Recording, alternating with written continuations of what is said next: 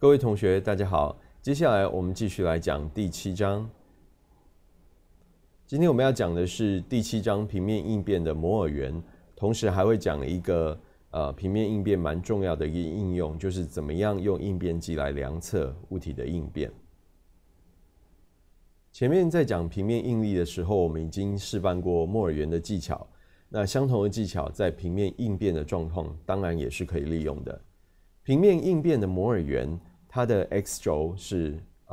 epsilon x prime， 然后它的 y 轴呢是2/伽马 x prime y prime， 这个就是对应于我们的平面应力的一个摩尔圆，大家应该蛮好了解的。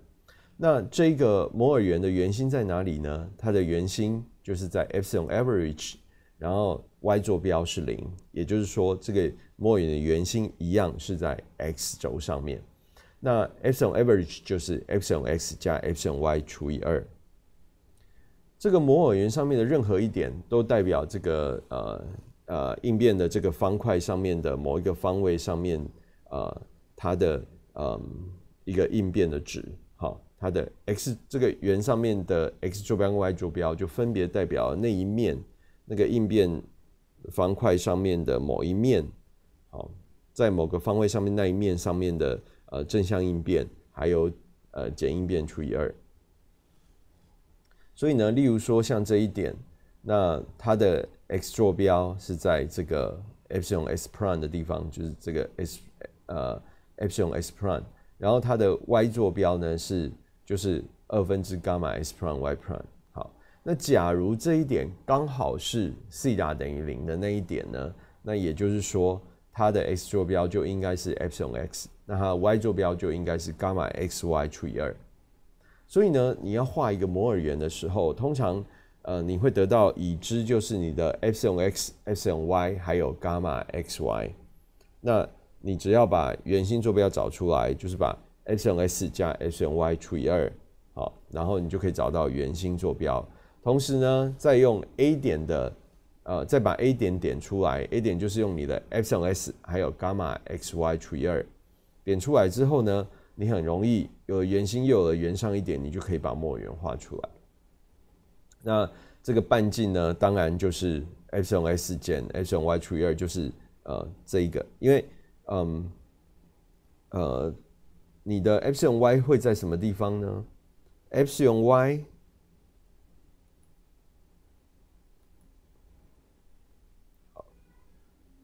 假如这一点是西塔等于0的点，等于0度的点，那你西塔等于90度，好，就是假如在这一面的话，对不对？好，这一面假如是你的 A， 那你这一面呢？这一面就是你的 B。它应该呢，实际上这个应变方块上面转了90度，在这边呢就应该摩尔圆上面要转180度，所以它就是到这一边。所以呢，它的这一点这边是 B， 对不对？那 B 的这个x 坐标当然就是 epsilon 的 y， 对不对？所以我们就知道epsilon y prime， 所以这边呢就是 epsilon， 对不起没有 prime， epsilon y， 好，所以那假如这一点就是西塔等于0的话，这个就是 epsilon s， 这一个就是 epsilon y， 所以它的这个半径呢，我们需要用这边的平方加这边的平方开根号，这边的平方当然就是这个2/伽马 xy 的平方，然后这边的平方当然你就是把这个长度其实就是你可以把 epsilon s 减掉 epsilon y 再除以2，就是这边的长度。OK， 所以这个半径当然就是这样算，其实你也不用背公式啊，好，只要你能够把这一点 A 点找出来，就是西塔等于0的那一点找出来，然后把圆心找出来，这个半径当然就是这2点的距离就可以了。好，那圆心刚刚已经讲过了。再来，主应力代表的位置在哪里呢？当然就是会在这一点的地方跟这一点。好，那这边呢是最大的应变，最大的正向应变，它是 epsilon 1， 那这一点就是 epsilon 2。所以 epsilon 1的值呢，就是 epsilon average 再加上一个 r， 再加上一个 r，OK，然后呢，那 epsilon 2呢，就是 epsilon average 再减掉一个 r， 这是从这个莫尔圆很快就可以了解的。那最大减应变的大小，当然就是在这一点，这2点的地方。那当你最大减应变的时候，那个时候的正向应力呢，当然就是这一点，就是 epsilon average。好，所以 B 是代表 epsilon 1， 然后 D 是 epsilon 2。好，那前面那个莫尔圆的技巧，如果各位在正向应力平面应力的时候有熟悉的话，这边一定不是问题啊。那接下来我们来看一个应用，就是说如果我一般想要量测一个物体受力之后它的应变到底怎么样，我们可以应用一个东西叫 strain gauge， 就是应变计啊。像我有时候在国政中心摇振动台，那振动台上面放了一个，例如说3层楼的一个缩齿的钢构架，那它在摇的时候，我很想知道这个柱子某一个地方它的应变到底是多少，那我就会在那个地方贴一个应变计。那应变计它的原理是怎么样呢？好，那大家可以看到，就是这应变计里面有电阻，它这样很小小的一片，那上面有电阻，它贴在那个我想要量应变的物体表面上面。当一旦那个物体变形的时候，这些电阻的长度就会变化。所以呢，当我量到它两边电压的变化的时候呢，我就可以拿来转换成它长度的变化。好，那它长度的变化我知道的话，当然我就可以拿来算那一个地方的应变。所以它的原理大概是这个样子。好，那那我们应变计到底会给我们什么样的一个读数？然后我们又怎么样能够让它来拿这些读数来转换成那一点的地方的一个所有的应变，不管在哪一个角度的应变，我们都可以把它算出来呢？好，在做这样子的一个介绍之前，我们先来看一下我们的 epsilon s prime 的一个公式。它是长这个样子，对不对？好，这个大家应该已经很熟悉了。那如果你已知你的 epsilon x 跟epsilon y 还有一个 gamma sy 的话，那不管你转到哪一个角度，你的正向应变还有减应变，你都可以算得出来，对不对？好，那如果我们把这一个式子重新整理一下，我们利用这一个三角函数的公式 cos 2西塔，它其实是等于2倍的 cos 平方西塔减1，也等于1减掉2倍的 sin 平方西塔。那我们用这个关系呢，我们来把这条式重新整理一下，把所有跟 epsilon x 有关的放一起， epsilon y 有关的放一起，跟 gamma sy 有关的放一起。为什么要这样整理呢？因为等一下我们配合应变计的读数呢，就会很好利用。好，所以呢，我们把关于 epsilon s 的都把它拿到一起。那你就发现这边有一项，然后这边还有一个 cos 2西塔的那一项，所以聚集在一起变成这样子。那 epsilon y 的呢，就这边有一项，好，那同时这边也有一项 cos 2西塔的，但是这边也有一个减的，所以它写成这样。然后最后这个 gamma xy 这一项就写在这边。那同时我们把 sin 2西塔，你知道它等于2倍的 sin 西塔乘上 cos 西塔，所以这一项展开之后变成这样子。那1加2倍西塔呢，我们就可以由这边的这个关系式知道，它其实就是等于2倍的 cos 平方西塔，所以我们把这边换成2倍 cos 平方西塔。那1减掉 cos 2西塔呢，其实就等于2倍的 sin 平方西塔，这是从这边的公式可以导得出来。然后呢，我们再把这些2消掉，所以我们就把上面这条公式整理成下面这个样子。原来我们的 epsilon 的 x prime 就等于 epsilon x 乘上 cos 平方西塔，再加上 epsilon y 乘上 sin 平方西塔，再加上 gamma sy 的 sin 西塔 cos 西塔。好，那这时候我们再回来看我们的应变计，像这样的一枚应变计，我如果把它贴在这个方位，那它会给我一个读数，那个读数呢就会是沿着这一个方向的一个应变。沿着这个方向的应变，所以例如说我想要知道这个因为这些应变剂都很小，所以我这个画起来是有点大，好像在2、3个不同的地方，但其实就是某一点哈。因为它都很小，所以几乎就是那一点的那个应变。好，所以这一枚应变剂给我这个方向的正向应变，那这一枚应变剂则是给我这个方向的正向应变，这一枚应变剂给我这个方向的正向应变。通常如果我买的应变剂是3项的，所谓3项的应变剂的话，那它量的其实是3个方向的正向应变。但是呢，我得到这3个方向的正向应变，为什么我要得到？因为我如果有这3个资讯呢，我其实就可以知道所有任何方位的正向应变跟减应变。为什么呢？因为你看，当我知道这一个方位，好，假如我们这样子来把它命名，好，这一枚叫 A， 这一枚叫 B， 这一枚叫 C， 所以这个方位就是西塔 A。好，那这一枚A 的应变剂给我的读数是 epsilon A， 对不对？就是好像我以前的 epsilon S prime 啊，好，但是是在这一个西塔角，所以呢，我就可以运用前面的这一个公式，我们把这一个得到的这个变成就是 A 那一枚的读数，所以我把它写成 epsilon A， 对不对？然后这个是未知，这个也是未知，这个未知，但是我这个西塔呢就可以带西塔 A， 所以呢，我就可以写出像这样子的一个式子。所以这个呢就是这一枚给我的。那这一枚它是在西塔 B 的方向，它给我的是一个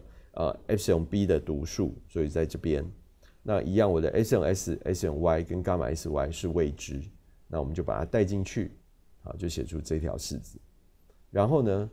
第3个读数，第3个应变剂给我的，就可以让我写出第3个式子。那这时候聪明的你一定就知道为什么我们应变剂3项的应变剂一次3组呢？因为它给我们这 epsilon A、epsilon B、epsilon C 3个读数，那我们真正想要求的是我们的 epsilon X、epsilon Y 跟 gamma SY 这3个是未知，只要这一点的这3个知道了，那其实等于什么关于应变的什么资讯，那一点的平面应变的状态我就掌握了。那既然有3个未知数，我就需要3条独立的方程式就可以把它解出来，所以当然我们就需要3个这种单项的应变剂来告诉我们这3个读数，让我们可以有3条独立的方程式去解3个未知数。那通常呢，应变剂它不会这样子任意安排3个很 random 的这个角度哈，理论上当然是可以，一定算得出来。但是我们为了让我们的计算工作简单一点，当然我们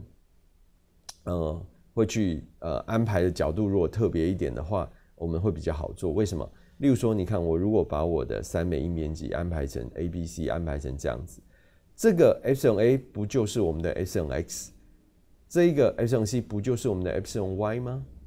那我们再把这3个读数用我们前面的那3条公式，我们来试试看。这一个的西塔角是0，这个西塔角是45度，这一个西塔角是90度，所以我们用前面的公式前面这一个公式，我们把它带进来，所以 A、B、C 在这边，然后这个西塔带0，这带45，这带90，所以呢，后面这个 sin 西塔0，这个已经0这边有个 sin 西塔0 sin 0这个 sin 0，所以这2个都不见了，那剩下这一个，这个是 cos 平方0是1。所以当然你看到 epsilon A 就是 epsilon S， 所以如果我们的 strain rosette 就是这样一组叫做这个strain rosette， 这样子是这样子的在安排的话呢，那我们就把这些3个式子整理之后呢，我们就可以发觉我的 epsilon S 呢就是等于 epsilon A， epsilon Y 就是等于 epsilon C。 好，那 gamma SY你看，你就可以把这一个 epsilon S， 因为这个是已知嘛，把它带进来，然后这边这个 epsilon C 等于 epsilon Y， 所以把它带进来，那你就可以知道这个gamma XY 就是等于把这个乘以2，然后减掉 epsilon A 跟 epsilon C， 就是这边的式子。那如果我也不一定要这样贴我还可以换这样子的角度，好，那我就一样带0、带60、带120，那我整理过后呢，我就可以知道我的，S 用 S 等于 S 用 A，S 用 Y 等于这一个伽马 XY 就是这样子。所以我就用3个已知的读数来求出3个我想要的位置。好，那我就可以知道那一点的应变状态，平面应变的状态到底是怎么样。我们来练习一下。好，假如呢，今天我的应变计是这样子贴的，然后呢，我得到的3个读数呢是60乘以10的6次方，啊，这是正的，然后正的135是第二个这个 B 的这个应变计给我的 ，C 的这个应变计给我的是246乘以10的负6次方。好，那请问这一点应力状态的principal strain 就是主应变，好，是多少？还有它的方向在哪里？那你会看到这边前面有个 in plane， 啊，那指的就是说在这一个平面上面，好，这个平面上面。好，所以呢，我们的 θ A 是0 ，θ B 是60度 ，θ C 是120度。那我们一样，我们就带这个0、60、120的这一个公式，然后把这3个读数就写在前面。那一样，所以我们就变成3个未知数，然后我们有3条方程式可以解。那解方程式很快的，我们就可以解出来 epsilon(x) 是60 ，epsilon(y) 是246，然后伽马 xy 是-149，然后都是乘上10的负6次方。好，那知道这3个之后，当然主应变还有它的方向，我们就可以用莫尔圆来找找看。一样，我们先把圆心求出来，它的圆心会在哪里呢？就是把 epsilon(x) 加 epsilon(y) 除以2，就是它的圆心坐标啊，所以是60加246除以2是153。然后呢，我们把圆心找出来之后，再把 A 点找出来 ，A 点要用的就是 epsilon(x) 跟2分之伽马 xy， 好，所以找出来就是在这边啊，这是我的 A 点，就是 θ 等于0的那一点，所以我就可以用这2点的坐标值，就可以把我的半径找出来，我的莫尔圆就画出来了。那主应变当然就是在 B 点的地方，还有这一点的地方。OK， 一个是 epsilon1， 一个是 epsilon2。那 epsilon1 的大小呢，你已经知道就是153再加上一个 r。那 epsilon2 的大小就是153再减掉一个 r。那方位呢，这个角度就是2倍的 θp。好，所以我就什么都知道了。好，所以先把 r 算出来 ，epsilon average 算出来。然后我就可以知道我的 epsilon1、epsilon2， 好，就是 epsilon average 加减 r。同时呢，我就用这一个三角形，好，去把这边的这一个角度算出来。那我就发觉这个2倍的 θp， 好，就是 tangent arctangent 的这边除以这一段长度，对不对？好，所以呢，这边是 74.5， 那这边就是153减掉这一点的坐标值是60，哈，在这边就是 A 点，就是我们的epsilon(x). 好，那我就可以知道这个角度 tangent arctangent 的这个角度 38.7， 所以这个实际上要转这个角度除以2，就会从 θ 等于0，然后转到那个主应变的方向。那请问是往哪个方向转？顺时针转还是逆时针转？就是跟这个同向，因为我要从这边转到这边，好，所以呢，我是要逆时针转 ，OK， 这很重要哦。好，原本是 θ 等于0，我现在把整个逆时针转，所以就变成这样子。好，那显然这个角度，这个转的角度，好，应该是应该是 38.7 去除以2 ，OK， 好，那我就会把它从 A 点转到这一点，好，那这一点呢，所以这一点应该是在这边，对不对？好，应该是在这边，因为原本 θ 等于0的时候 ，A 点我们指的是这边，然后呢，现在转过来就变成在这边。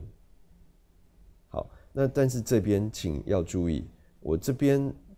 对应的是我的 epsilon2 哦，并不是 epsilon1， 所以这边是正的，然后另外这边对应的才是 epsilon1。好，那2个都是正的，所以你2个都要往外凸，但是这边凸的要比较多。OK，好，所以画的时候我考试会叫你画，所以请要注意这些这种相对的大小，这些应该要画出来。再来大小正向应变知道之后，再来简应变要怎么画？简应变它的在这个时候当然它是没有简应变的哈，因为它是主应力状态，所以你看这2点的y 坐标值都是0，所以这一题的答案呢就很简单，画出来这边升的比较少，这边升的比较多，然后呢完全这边还是要保持90度，然后这个转的角度就是38.7除以2 19.3 OK， 那这个就是这一题的答案。最后一样是我们的版权图示，那我们这个 clip 就讲解到这边。